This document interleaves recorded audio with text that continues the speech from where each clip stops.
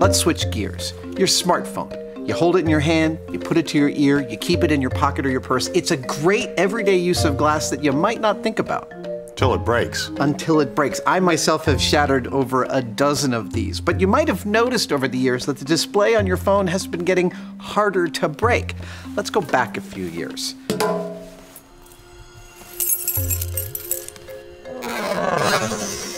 If you'd done that to your standard 2008 phone, that's what would have happened. Not pretty. No, and that could easily happen just by keeping your keys and your phone in the same pocket. And if you then dropped that phone, well, the probability of the phone breaking was high. How high? Very high. Let me show you. Aren't you going to drop the phone? Well, sort of. Instead of dropping the phone, I'm going to drop something on the phone, this steel ball. For consistency's sake. Exactly. In this way, my phone drops exactly the same way every single time. Here we go. 3, 2, 1. Oh. I've seen you do that so many times in real life. Me too. But that was then. This is now, thanks to Corning, we have Gorilla-Glas. I'm pretty sure that's what I've got on my phone. And it's on this phone as well. I'm about to do the same test a second time. Check this out. No scratch. Not at all. Now, same drop test. Ready? Yeah. 3, 2, 1.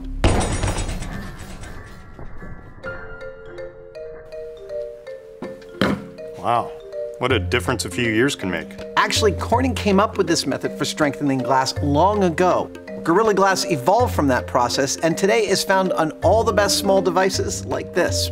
It's beginning to find its way onto larger format displays too. Now, it's not unbreakable. If you set out to break it, you will.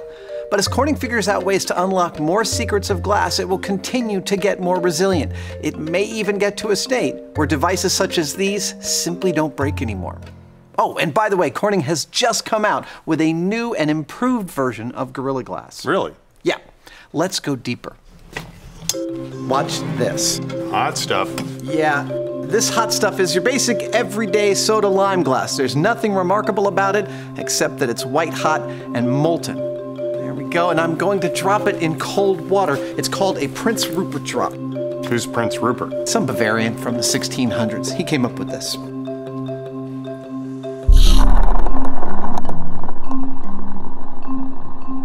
Okay, so there's a few things going on here. The cold water rapidly cools the exterior surface of the glass, hardening it almost immediately. The interior, still molten, cools more slowly. As it cools, it contracts and attempts to pull the surface in with it, but it can't. Well, not very much. The surface is already hardened, so it gets pulled in only a little, compressing it while also creating an internal layer that remains forever under tension. It is this action that gives the glass its uncharacteristic strength. We call it compressive strength.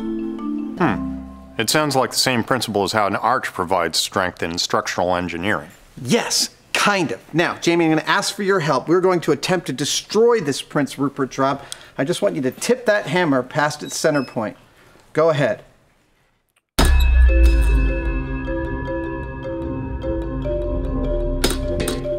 I feel like we've been swindled. Swindled not. We have just experienced the power of compressive strength. It does, however, have an Achilles heel. Take those nippers right there and nip the backside of the tail of this Prince Rupert drop and watch what happens. Wait, wait, wait. Cue the high-speed camera.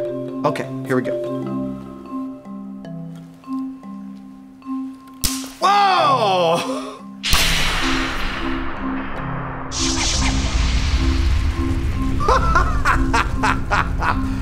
That was even cooler than I thought it would be. That is what happens when you release the stress in compressive strength glass. The whole thing shatters. Spectacularly. Yes, well, at least in that example it was. That's because the stress was so great between the outer compressive layer and the inner tension layer. That when released, it was a catastrophic result.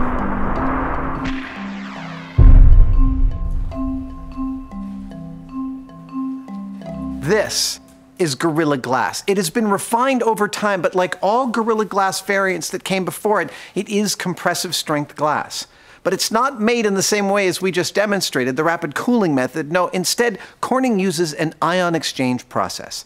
To break it down simply, the surface ion particles that naturally form during the manufacture are replaced with larger ion particles. Once exchanged, the larger ion particles create the same sort of inward pressure that we see on the Prince Rupert drop. And with this method, they are able to control and manage the resulting tension. I think what you're saying with this process is that they're able to tune strength in the glass by dialing in the right balance between compression and tension? Yeah, that's a great way of saying it. That, and also by adding in a few other tricks that change the molecular structure of the glass. Corning is steadily moving forward towards the Holy Grail. Thin, unbreakable glass for our mobile devices? Well, maybe not unbreakable, but yes, thin and very tough. And by the way, the applications for this tough glass go well beyond mobile devices. Let's go over this way. Behold, the common automobile windshield made from regular soda lime glass. It's quite strong because it's very thick and it's laminated, which means it's two pieces of glass bonded together using resin in the middle. And the resin does two things. It gives it added strength and it holds the glass together on impact. You've probably seen broken windshields before. Lots of crazy cracked glass, but still mostly held together in the shape of a windshield. Like this. That's pretty cool. Yes, it is. Windshields have been made of laminated glass for the last 100 years, and they've served us well. But there is a big drawback. I think I know what you're going to say. It's heavy. Yes, very heavy. And as we strive for more energy-efficient cars and trucks, the weight of all that glass can be a bit of a problem. I have a feeling you're about to show an alternative. Yes. Take a look at this. Now this is also a laminate windshield, but it's not one you'd find in production. It's experimental, which is great because we're going to experiment with it. It has regular soda lime glass on its outside surface and resin in the center like the other one, but this windshield has Gorilla-Glas on the inside surface. Sweet. It looks thinner. Yes, it is. And a lot lighter too. In fact, just by changing the one laminate, the overall weight is reduced by about 1/3. In a car, that adds up fast. Thinner, lighter, and let me guess, it's just as strong as windshield A. Well, maybe. Let's find out. Oh, goody. Okay, wait, no, you don't need the sledgehammer for this one. Put that down. Instead, you're gonna shoot this windshield with an air cannon. Cool. No, don't get too excited. We're gonna have to mount this, tie it down so it doesn't wobble, and we're gonna simulate a pebble hitting this windshield at a super high speed. Good enough for me. When do I start shooting? Well, before we shoot the Gorilla-Glas laminate, let's shoot the regular soda lime laminate, windshield A. This way. All right, here we go. Perfect. You want to do the honors? Sure. I'll count it in. 3, 2, 1, go. Whoa. That was a lot of damage. Can we see that in slow motion? The ball bearing hits the windshield at around 120 miles per hour. This could be a stone flicked up by another car. It penetrates the exterior glass, it stretches the resin, it's slowed down a bit, but it still has momentum to break the interior glass layer, causing small fragments of glass to spray out through the interior of the car. Not good. So let's try windshield B. The Gorilla-Glas didn't appear to break. The foil is intact. Let's see it in slow-mo. The ball bearing hits the windshield at around 120 miles per hour just as before. It goes through the front layer of soda lime glass, stretches the resin, but doesn't have enough energy to break the Gorilla-Glas. It's not bulletproof. I'm pretty sure if we turned up the velocity, we'd breach the Gorilla layer too. But in this test, and all things being equal, it performed a lot better than the thicker, heavier soda lime laminate windshield. That's impressive. What we're seeing here is compressive strength at its finest moment. Okay, so it's lighter, thinner, and stronger. That's pretty good. Yes, it is. Can I get this on my car? Not today, but soon, I hope. Come on, though. After living through the Iron Age and the Bronze Age, you could wait a little longer. Actually, when you think about it, the application for this goes way beyond the car, doesn't it? Ah, yes.